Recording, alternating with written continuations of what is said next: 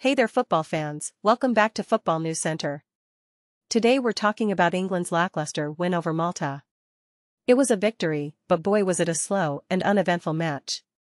England struggled to create chances throughout the game, with their first shot on target coming in the 64th minute.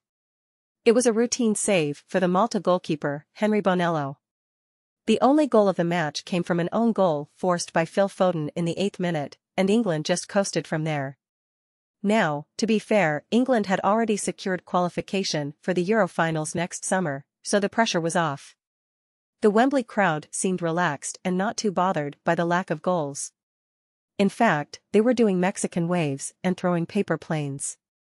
It was that kind of game. Harry Kane, the England captain, had a bit of a frustrating match.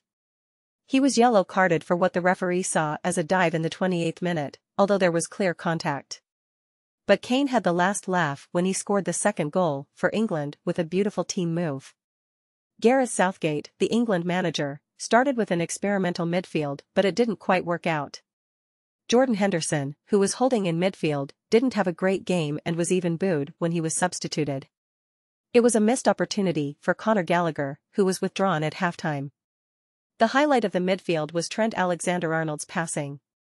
Malta actually had a chance to score in the first minute, but luckily for England, it went just wide.